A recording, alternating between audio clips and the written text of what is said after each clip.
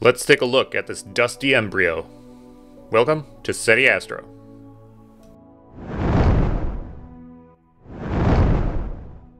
Well, this has to be easily the deepest I've ever gone in RGB.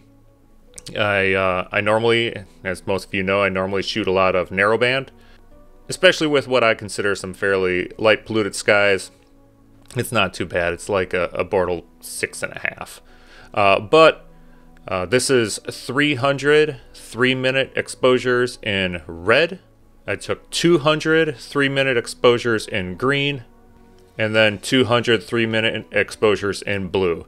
I took more red because I definitely noticed there was a lot more contrast and detail in the red, which I figured I could kind of double up as a pseudo luminance layer as well.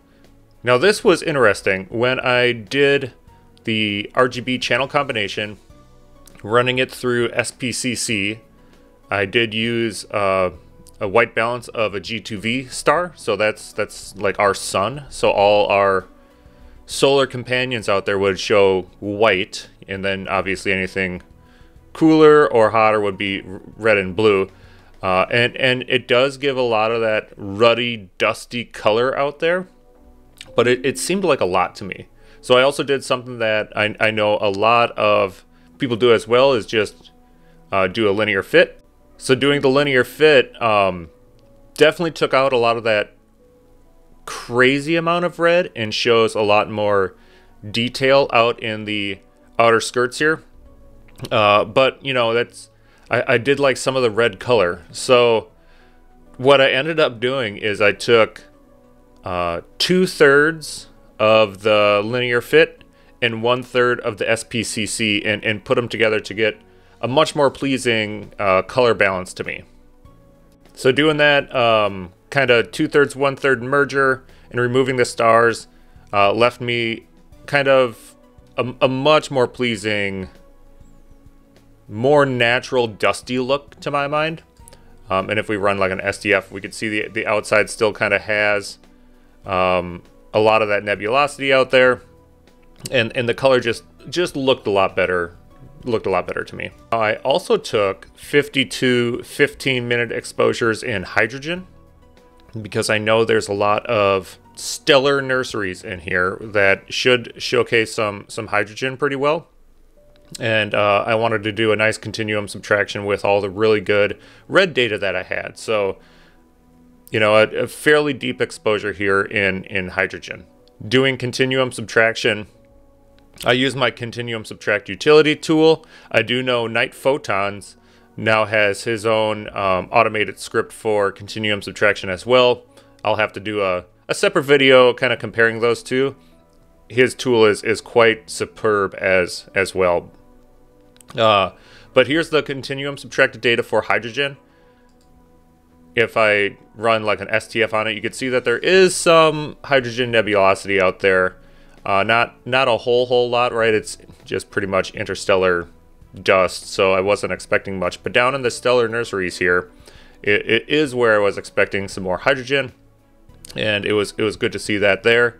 Also, there was this structure here that's not a star. It doesn't show up when you look at the star. So that is a nice bright hydrogen object that is poking through there. Now this was my image prior to adding back in the hydrogen data, and now this is it with the hydrogen data added back in. You know, it really just boosted the reds in these stellar nursery regions, which I was hoping for. And then this other little object is really shining through here in hydrogen as well. So quite the contrast between like fire and ice in the Embryo Nebula here. It's just a really interesting object. And then finishing off, removing a couple little blemishes and trying to tame the brightness and the reflection nebulas down a little bit, added a little additional contrast out into the outer regions, really left me with my final starless image. I'm very happy with this. This is the first time I've ever imaged this kind of dust before, so it was quite a new experience for me to process it. The stars were super easy. I just used the ones that were in the linear fit image and did my star stretch on them, and they they look good. They're great stars. I do love that the Newt makes good stars versus my Acro.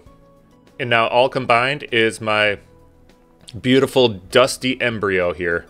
And just some of these objects are really interesting. Like there's this little bubble of hydrogen nebulosity down here off that dark arm. There's other structures kind of peeking through the clouds as well. So, you know, let's go ahead and I just want to show you the breadth of some of the cool objects in here. I'll pull up what's in my image. And just to do a little showcase, let's go into the advanced search. And I'm going to go down to Herbig-Haro objects. HH objects. And that's all we're going to look at here. And this is the most HH objects I've ever seen in any object in one go. Just look at them all. I mean, most of them you can't see. They're behind the dust, right?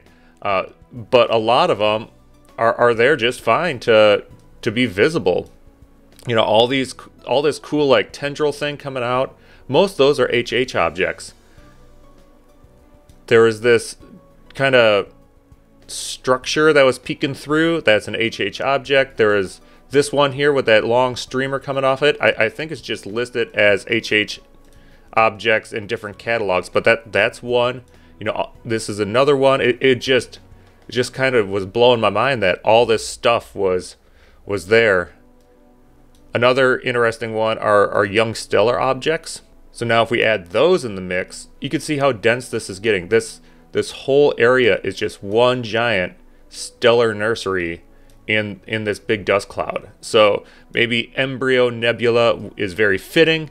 It is a stellar nursery and it's birthing a lot of new stars. And really cool as well is a maser. So I mean, normally you don't see anything for those just because, you know, they're far away and kind of exotic objects. But most of them are hidden behind the dark nebula. But this one in particular, you could actually see right there. It's that little tiny dot. So quite the cool, interesting object. I had never imaged this thing before. It blew me away. I am so glad I spent the time and went really deep, at least deep for me, in RGB on it to capture all that dust. I've updated Astrobin with my dusty Embryo. It has both the starry and starless versions. I have all my acquisition details, a write-up. I did take some cool collages. So here's all the Herbig-Haro objects. You can go through and look at them all and where they're at. The dust field is so dense, there's only 3 galaxies visible at all through the dust. And I have them listed here. I have that little maser location listed. And then these other 2 close-in areas that I just found super intriguing. So definitely go to Astrobin, take a look, download this Herbig-Haro collage. I think it's just really, really nifty. I've also updated SETIastro.com under Nebula. Here's my dusty Embryo. It does have mouse over zoomable images. You can click the image to get the full resolution as well. I have the Herbig-Haro object collage you can click and download, and the starless. Well, I hope everybody's having some clear skies out there. If you're a channel member, the master lights for this will be available to download. Please comment, like, and subscribe.